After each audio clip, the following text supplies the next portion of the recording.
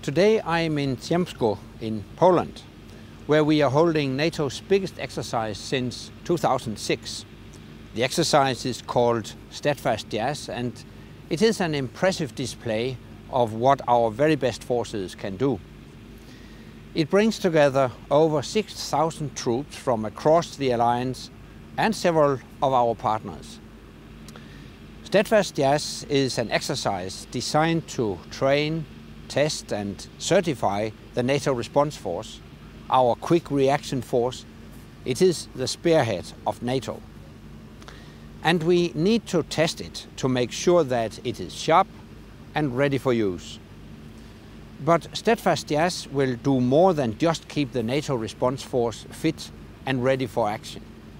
It will make sure that troops across the alliance and beyond are ready and able to work together whenever they go into action together. After 2 decades of NATO-led operations in the Balkans, Afghanistan, Libya and elsewhere, we now have the most capable and tightly connected forces in the world. As we prepare to complete our ISAF operation in Afghanistan next year, we want to preserve and strengthen that unique ability to work together. We will make our program of exercises, training and education more dynamic. That is the purpose of the Connected Forces initiative that we agreed at our NATO summit in Chicago last year.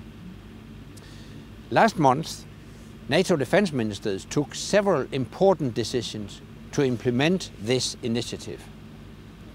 In 2015, Spain, Portugal and Italy will host another major exercise, and ministers also agreed on an ambitious exercise plan for 2016 to 2020. Our Connected Forces initiative and our NATO response force will help to make sure that we are ready to defend any ally, deploy anywhere and deal with any threat.